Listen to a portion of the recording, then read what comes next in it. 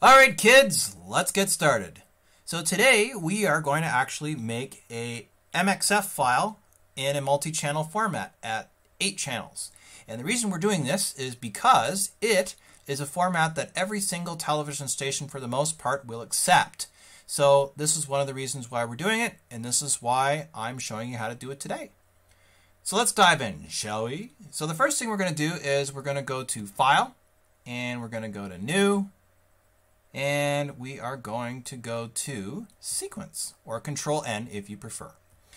And what we're going to do is we're going to go over to Settings, which is the first one on the right of Sequence Presets. And we're going to make sure that our editing mode is Sony XDCam HD 422 1080 NTSC. So that's quite a mouthful, but that's what we want. And our time base is going to be 2997. Square pixels, upper field first, that all looks good. Sample rate 48,000, that looks good. And 1920 by 1080, that all looks good.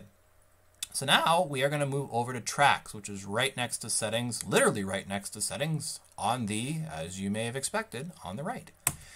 So I'm actually going to delete this because you are going to get confused and it's already here. So I'm trying to show you what's here, and it's not going to help if there's all this other crap here. So we are going to delete all this crap accordingly.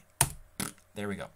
So right now it just says on mine it remembers what I want. So I'm just going to change this to what you're most likely to see, which is stereo, because you probably haven't gone into this before. So it's anything that it says under master, under the audio toggle. You are going to want to change that if it doesn't say multi-channel. So we're going to change that to multi-channel, which is right here. And the reason for that is because we want 8 separate channels. So the other thing we're going to do is we are going to take our number of channels, which you can see to the right, and we're going to change that from 2 to 8, because that's the standard amount of channels that we want. And now that we have that, what we're going to do is see this little plus button here, this beautiful plus button with the gray and the add a track there, kind of babying you here. So what we're going to do is we're going to click that, and it's going to make a new track. Now you want to make sure that this audio track is mono. The audio tracks need to be mono. They cannot be stereo. If they do, they won't route properly. Now, this is presuming that you have already taken your stereo files in another application and have prepared them in individual mono files. But if you don't know how to do that, do not worry. I have a separate tutorial that shows you how to do that so that you can prepare them, and then you can jump over to that and then come back to this. So I have you covered. It is in the description below. So what we're going to do is we're actually going to make 8 of these tracks. So we've got our first one, so this is 1, so we're going to go to our plus, which is blue now, and we're going to go 2, 3, 4, 5, 6, 7, and 8. You don't need to really worry about the pan and balance, to be honest, because the server will do that. The only reason that you would really need to do that is if you don't want to hear everything and it's annoying for you, but it's actually not going to make a difference to the server play it at the television station. So that's pretty much it for that, and you're going to want to make sure that your video is 3 tracks. The reason for this is, well, you could do 2. You just want to have enough for your synchronized video track, and you want to have room for captions as well, your closed captions, because most stations require closed captioning by law, and you know, people that have difficulty hearing should have the ability to read, because it would really suck if, you know, you were not able to hear and you were stuck visually. At least you should be able to read it. So we'll just call the sequence name whatever, because you can call it whatever you want, and then we are going to hit OK. The other thing you can do if you want, you can also choose to save a preset so you don't have to do it each time, but that's pretty self-explanatory, so we're just going to hit OK. There we go. So now we have our beautiful timeline here, and you can see that we have our individual files, like our individual audio tracks in the timeline. So the first thing that we're going to do is we are going to import the audio that we are going to use, our left and right mono tracks. So we're going to go File, we're going to go Import. I already have them here through the magic of television. Not that I'm trying to sound like Lawrence Welk here, but... And we're going to hit Open. So I'll just wait for those to populate. So now I have my 2 files here. So what we're going to do is we are going to actually treat this as if it were a stereo file in terms of how we're routing it. So our left channel is actually going to go in audio 1, so our first audio track, and then our right stereo channel is going to go in audio track 2. And then for 7 and 8, we're just going to duplicate that. So we're going to take our left file, so left is going to be channel 7, and right is going to be channel 8. So if I zoom out here, you'll see that I've got, I'll give ourselves a little bit more room here so that you can actually see it. You'll see that we have 4 tracks. So track 1 and 2, so 1 is left, 2 is right, and then 7 is left again, and then 8 is right again. Now, if you were doing this as a surround sound file, you would map this a little bit differently. You would have, so what would happen is your track 1 would be front left, track 2 would be front right, track 3 would be center, track 4 would be rear left, track 5 would be rear right, and then track 6 would either be described video or an alternate language track such as Spanish or French. But we're just doing stereo today. And then of course 7 and 8 can be additional. Usually will be straight stereo for people that don't have surround. But you can map it any way you want, but that's typically how we do it.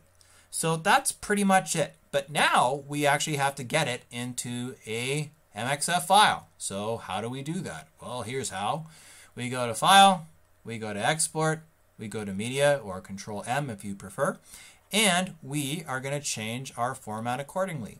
Now you might ask, why are we not doing H.264? Well, the reason that we're not doing H.264, even though that's perfectly acceptable for broadcast in a lot of cases, is if you have captions or other things that you need to add to it, different servers will parse in different ways.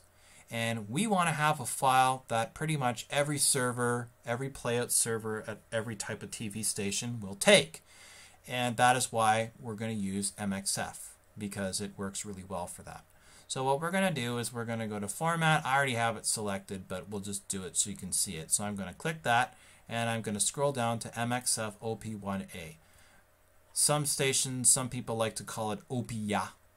I was at a station where they like to call it OPIA, which honestly to me sounds like the Phantom of the Opera with a speech impediment, but then I don't know how well that would have worked for his singing lessons for Christine if she had to ask him to repeat himself 6 times. So I don't know. You tell me. I'm no opera singer.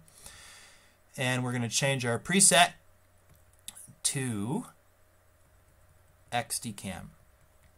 So we're just going to scroll down through these billions and trillions and zillions of XDCam presets here. And we are going to want XDCam HD50 NTSC 60i. So I see that here, and I'm going to select it. So now what we're going to do is we're going to just check our video settings and make sure that they're okay. So right now I can see that they look fine, 1920 by 1080, 2997 upper first, square pixels, blah, blah, blah. So that all looks fantastic. And of course, if you are in England or other parts of Europe that are using PAL, then of course you would be using a PAL XDCam at 25. But other than that, it's exactly the same.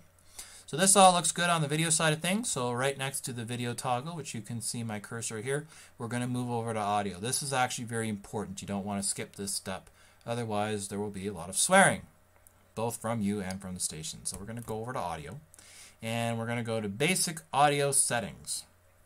And see where it says channels, 2 channels? We don't want that. And it does that by default. So if you forget this part, this will actually bypass whatever you put in Premiere. So if you say you want 8 channels, as we've done in Premiere, and you tell it 2 channels, it'll go, fuck you, I want 2. So you have to tell it that you want 8 so that it puts it in the right place, so to speak. Put the right thing in the hole. So putting the right stick in the hole is a very important lesson in all aspects of life, particularly here. So we're going to change this. So by I'm going to click that toggle because you can't see the toggle. I'm going too fast. So click that toggle and we're going to switch that to 8 channels. So that's pretty much it. And then captions, if you have captions, we're going to go over to captions. Now you can't see the options because they're grayed out, but if you were to have captions, you would just change your export options to embed them, which is pretty self-explanatory. And then we would just hit export. Now, one of the things that is worth noting is a lot of people want to click all these toggles for the sake of clicking them because they think it'll make it better. I would not recommend checking the use maximum render quality for 1080 because the XDCAM codec is extremely efficient and very good, and given that's going to be your native resolution, all you're going to do is you're going to have to wait 3 times as long for an encode for something that you're not going to be able to see a damn bit of difference. So don't waste your time because that's all it is. The only time that I recommend and when I use maximum render quality is in some stations in the United States. They're still running playout servers like Snell, for example, that run 720p when you're doing a down res from a 1080 master. Then you would want to use this so that you don't get jaggies and things like that. But we're not doing that here, so we're not going to worry about it. So don't check it. It just eats up time that doesn't need to be eaten up. And then you're just going to hit export. And that's it. That's pretty much all she wrote. So as long as you do this, this is a type of file that I guarantee you will work. And as long as you follow it in this manner, the TV stations will be happy, you'll be happy, everybody will be happy dancing people, and you'll most importantly have plenty of time to do other things. And one of those things is not worrying about this. So if this helped you out, please do hit the subscribe button. And I have some other very interesting tutorials that hopefully will help. But until then, happy television making, and we'll see you next time.